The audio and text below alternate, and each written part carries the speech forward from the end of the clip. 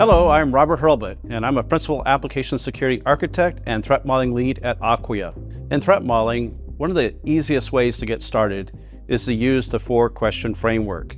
The 4-question framework was developed by Adam Shostak in 2006, and over the years has been adopted by many groups, including the Threat Modeling Manifesto in 2020. The 4-question framework comprises of course, 4 questions. The first question is, what are we working on? In this question, we're really trying to understand the system that we're dealing with, we're trying to protect, we're trying to secure. The great thing about this question is it can be a large system, it could be a small system, it could be as simple as a story. What are we working on right now? That's the key.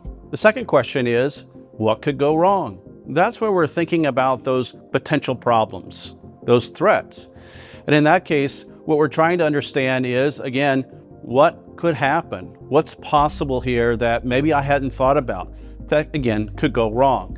As I think through that, it helps me identify, again, those threats, which are really the most important part of threat modeling. The third question is, what are we going to do about it?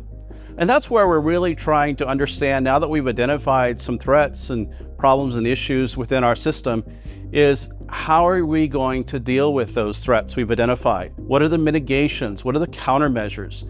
And in those issues and those things that we're thinking about, we're trying to solve them in some cases, or just at least come up with some ideas about how to deal with them to minimize the risk, to minimize the potential harm and impact of those threats if they're realized. In the fourth question, we ask, did we do a good job? And that's where we're going back and reviewing. Are there any threats that we may have missed?